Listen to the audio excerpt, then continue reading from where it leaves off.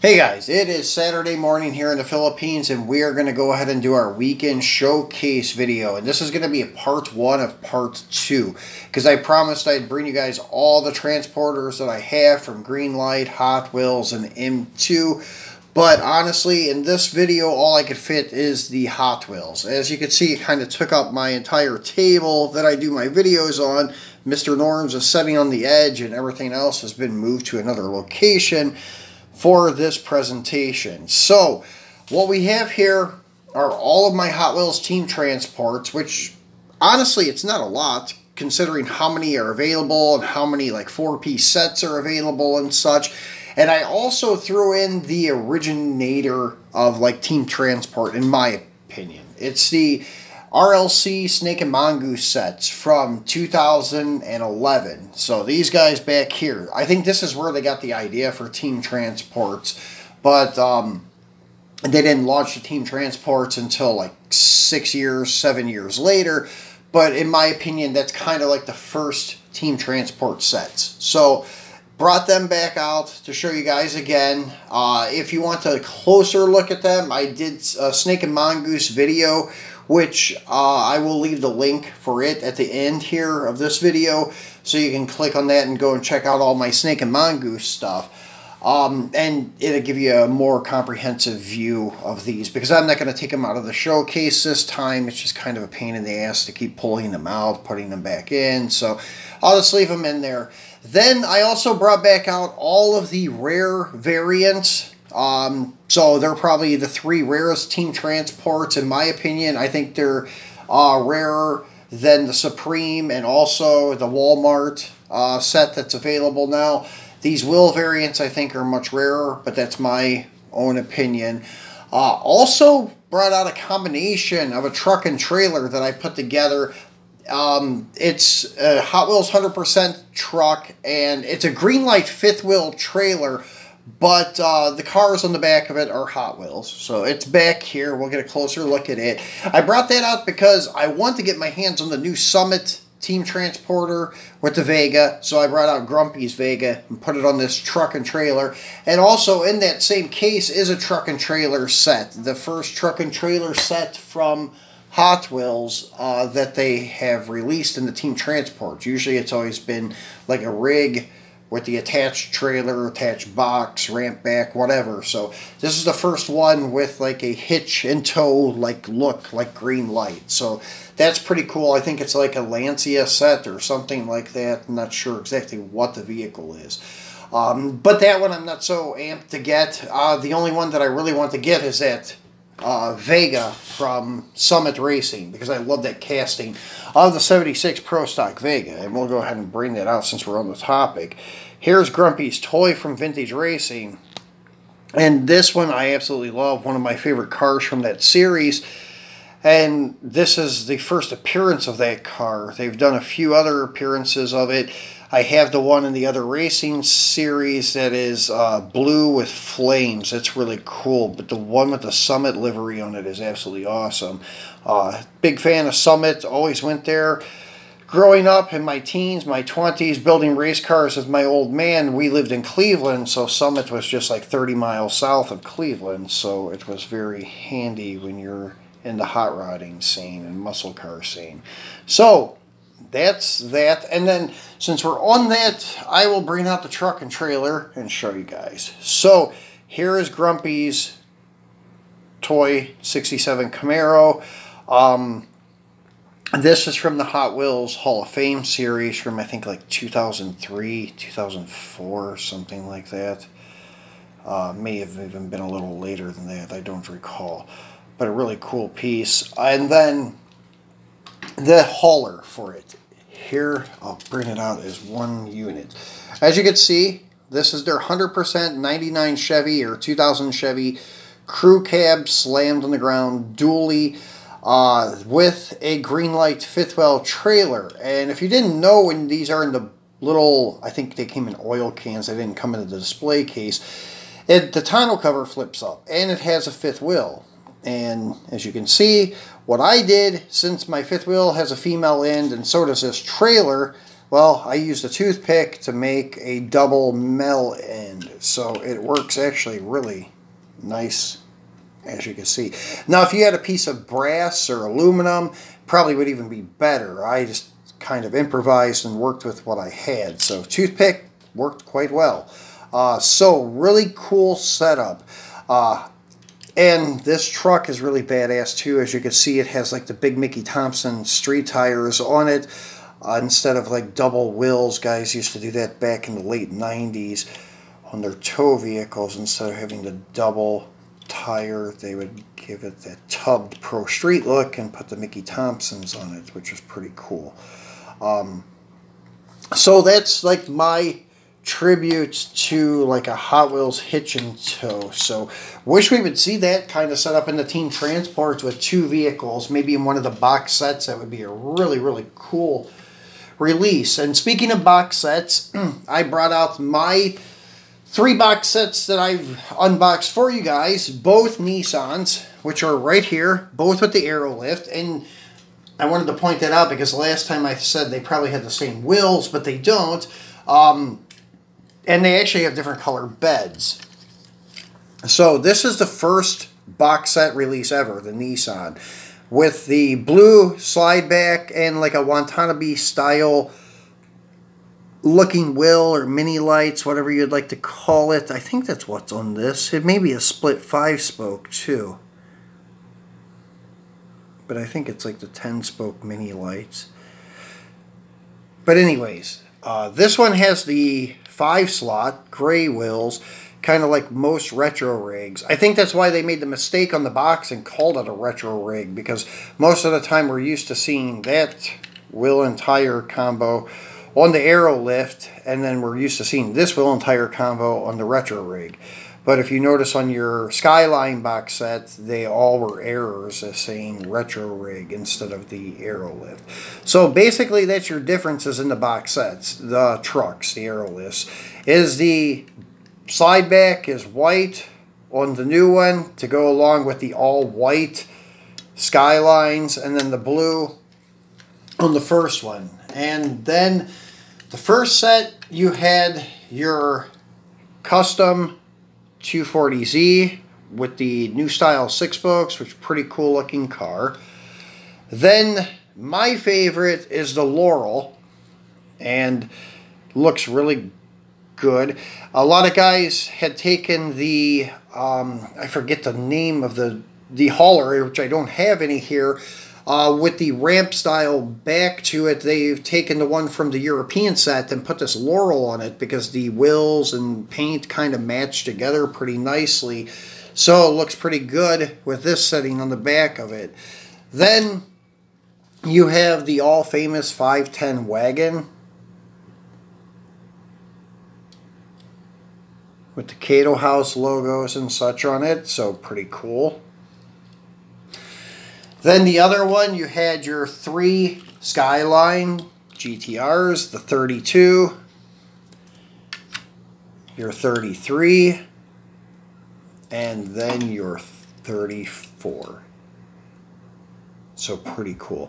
If you haven't seen my pics on Instagram yet, check it out. I did a pic with this Aerolift in the box, but instead of having these 3 GTRs, I have 4 R35 GTRs in the set with 1 on the back and then 3 sitting next to it, when they're all Liberty Walk, all 4 versions of the white Liberty Walk that you can get from Mini GT. A pretty cool setup, so check that out. The Instagram link is in the description of the video, so you can go directly to that pic and check it out. So moving to the third box set that I have is the Black Hole Drag Racing set. This was the one that I was anticipating most because it has your 55 Chevy with the Black Hole paint job, and then it has your 65 Mercury Comet Cyclone with the Black Hole paint job. Then it came with the Nova once again. And there's also a wheel variant on the retro rig of the Nova, not in the box set, but in the blister pack stuff. It was in correspondence with the wheel variant Fair Lady and wheel variant 190E, which we'll go over those. now since we're on the topic. So this is also like a shade variant. As you can kind of see, it's really hard to see actually in the camera, but this one is a little bit darker than this one. This is more like a semi-gloss matte finish. This is more like a black primer finish, and it's really hard to see on camera, but in person it's much more transparent. But I guess in some ways you can kind of see that's like a little bit lighter.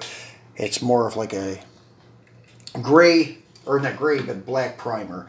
So this is your wheel variant of the retro rig. This is ultra rare, hard to find, Australian release only. These only became available in Australia and some Southeast Asian countries. Hence why I found them, because, well, we're in the Philippines and some of them kind of bled over into this region. So this is the rare one with the gray hubs. This is your typical one with the 5 slots. As I was pointing out on the Aerolift, that's kind of why they probably mistaken and put retro rig on the Aerolift, where it should have said Aerolift on that box set for the Nissan Skylines. But anyways, this is your ultra rare variant of the black hole set. So next is the Sakura Sprinter with, I think that's a Sakura Sprinter, isn't it? Yes. So this is the same rig that comes in both wheel variants. The wheel variant is on the Fair Lady. So your wheel variant, which this is one I really dig. This has the 4-spoke in gray with the chrome trim ring. The wheels are much more transparent and visible, and they just look more correct on this car than just the black 5 slots. The black 5 slots are okay, but for JDM Fair Lady, these look more proper and a little more transparent, since they're like a light gray with the chrome trim ring. And it's very, very rare. This is the one that I said was like the Australian release. You would have gotten like that one, then the gray hub Supernova black hole set, and then this 190E. This guy here, which is your Fleet Flyer. Nothing different about the Fleet Flyer, but the 190E, on the other hand, instead of having the matching 6 spokes like the Fleet Flyer, it has the 5 spokes on it, which this looks actually more proper and stock for the car. Although I like the bigger diameter 6 spokes on it, I don't have that variant of it, but just have this one. And I didn't keep many of my Euro team transporters. This and then the RWB Porsche are the only ones I kept. This one I only kept because of the rarity, because it's, once again, ultra rare, hard to find. So that is your 3rd variant for the wheels. So that is why I have that. And then the only other Euro team transporter that I kept is this guy here, because I love the RWB Porsche casting. I love this purple color, and then the gold 6 spokes on this car looks killer. So just all around a really badass looking Porsche. So yeah, that's the only like Euro cars that I have from Hot Wheels. I have the other RWB Porsche from Hot Wheels too. And that is pretty much it. I do have the Euro MV set coming. We will probably be unboxing that next week, or we'll be unboxing the latest releases from Mini GT. Whoever gets here first is the one we'll be unboxing. So that will be my next Euro Hot Wheels. I don't have many of them.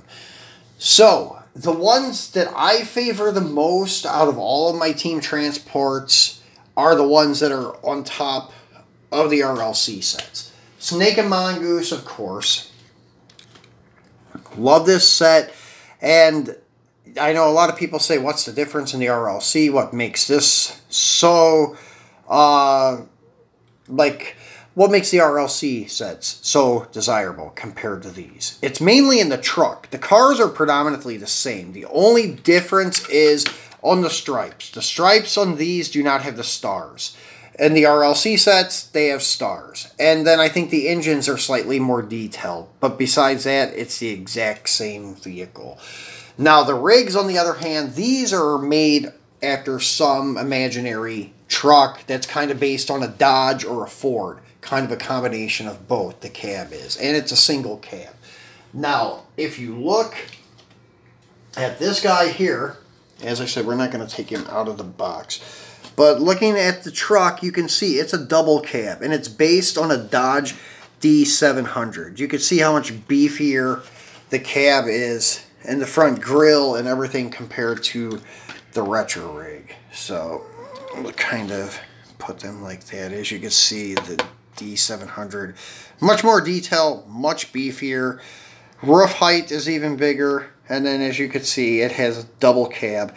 Even the toolbox area for the vehicle is much bigger on the D700, and it's also recessed. The front of the funny car actually goes in there and gets kind of encased. And you can see like the diamond plate bedding and such, much more detailed.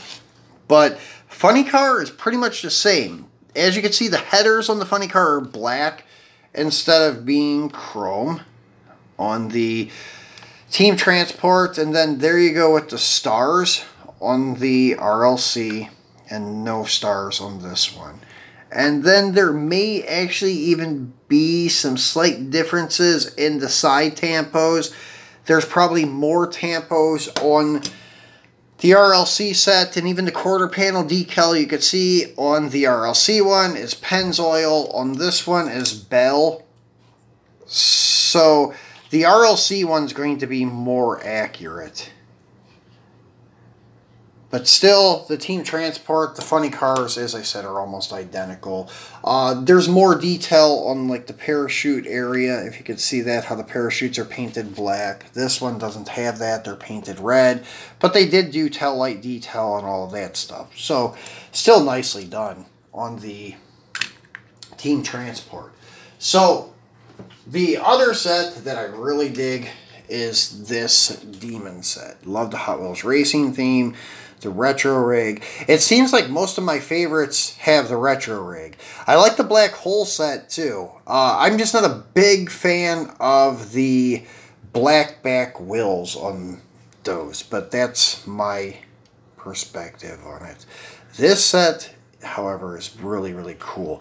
I want to get the muscle car box set. It hasn't become available here yet. And when it does, well, I've seen it a couple times. They want like 40 and 50 bucks for it, and I'm not paying that because I know it's kind of flooding Walmart in the States right now. But anyways, I want to get that because I like the retro rig paint job. It has like a pattern style paint job that kind of resembles like the 60s and 70s like show cars. So that would be a cool set to have. So next is the corresponding Snake set to the Mongoose set. Once again, the exact same thing. The difference is the truck is majorly different, totally different casting, and then the CUDA is pretty much the same, minus some side decals and then the stars on the stripes, or in the stripes, I should say. Now, we'll move these guys out of our way.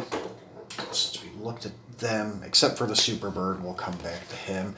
So, this CUDA, actually, the Team Transport CUDA, I like the paint a little better. It's a little more glossy and vibrant than the RLC one. So, the paint on the Team Transport is really, really shiny. But, as you can see, it's same kind of thing. Like the side tampos on the CUDA here compared to the CUDA here. There are some slight differences. Once again, the quarter panel saying Bell on the Team Transport, whereas in the RLC set, it has Pennzoil. So those are your slight differences. And then like the B-pillar on the Team Transport, there's no decal. as you can see there's no decal. And on this one, there is the decal. And it's also got some trim going around the back part of the roof, it looks like. So those are your slight differences. Nothing too major. Just a little bit of stuff here and there. No big deal. Just a little bit to signify one is RLC, one's team transport, I guess, is what they were trying to do, is like not totally repeat the vehicle like they did with like the Black Hole Nova and the box set and the regular team transport. So moving along, one of the most useless transporters I think that they made is this thing here. Really don't know the purpose, because even when it teeters back, you can't unload anything. You can't load anything like that. So it's like totally useless. But the cab looks killer. It does look like a the 800, Ford 800 or whatever it is. It looks like an old fire engine cab. So pretty cool. That's what Ethan keeps calling it, was a fire truck. So he's right. It does resemble a fire truck quite a bit. But like if you would just take these red like A stands or whatever you want to call them, upside down V's, with this teeter-totter thing off, then it would be a great transporter. Just make it a one-car thing where it's actually functional. But besides that, I mean, it looks good. Just this setup here is worthless in my opinion. Now, the gasser, on the other hand, that came with it is pretty cool. The Comet Racing and such. And this came from a gasser like club, I believe. Their logo is on here, this yellow Gassers logo. And if you notice the Boulevard Nova, the 63 Nova, the purple one that they released a couple months back, has this logo on it. So these two kind of go in correspondence together, the purple Nova and the Cyclone. I think they're from the same like Gasser Club, Gasser Team, whatever you would like to call them. But a really cool Comet. And I think you guys seen my video on the Comets too, where I showed you mostly every rubber tire release except for the Peppermint Twist convention car. That's the only one I don't have that has rubber tires. I have every other rubber tire variant, and there's a couple plastic wheel variants I don't have. Actually, the first release of that car from RLC was plastic wheels. It was like the Neo Classic Redline style wheels. So before I forget, this Superbird we'll bring back. This one I love. I actually love this transporter because it does look like a 60s like drag car or NASCAR transporter with the tire rack there. And then it does have a little bit where the front end is encased a little bit, kind of like the RLC haulers, as I was pointing out. Just overall really cool looking with the 76 station, tampos and stuff on the car. Looks really cool. They did a great job with this. This transporter, wide open. I think it just reappeared for the Hoonigan Baja Beetle. So that's a very cool transporter. Probably one of my favorites that's not functional. The most like functional and like accurate would probably be these aero lifts, because the bed slides and tilts back. It's actually functional, which is really, really cool. So one transporter that's not bad, but it's really kind of funky looking, is this Horizon hauler. And it looks like an old Ford, but with an inverted front end. It just doesn't look right. If they would have just done it totally vertical, straight up and down, it would have been a beautiful concept, great looking hauler. But with that inverted front end, it just looked kind of stupid in a way, but not as bad as that fire truck looking thing with the teeter-totter. So this one I can deal with. And the vehicle it came with, I really can deal with. The swinging thing. So based on a 69 Dodge Dart, Hemi Dart at that, with the not radius, but lifted quarter openings to clear the slicks. Actually, Hurst and Mopar did that on the 50 or so. Factory ones 50 or 100, I can't recall. But anyways, they did that from there, and then I had a glass front end and so forth. So this is a really cool casting. I would actually like to take one of these and customize it and make a gray primer body with the black primered front end to kind of represent exactly what they looked like when they left the Hearst shop and were distributed to the drag racers. So another vehicle that I praised at the end of 2020 was this car here. Really love the way this vehicle looks. The radius quarters with the flares, the wide body look, the lowered stance, looks just like a road racing 65 Vet would have in like the Trans Am series. Really cool looking. And then the Fleet Flyer ain't too bad either. Just I prefer the ones where you can see the car when it's on the back of it, but still not too bad. Dig the Fleet Flyer. So probably my favorite JDM release so far is the Aerolift with the R34, the Nismo R34, which looks really cool.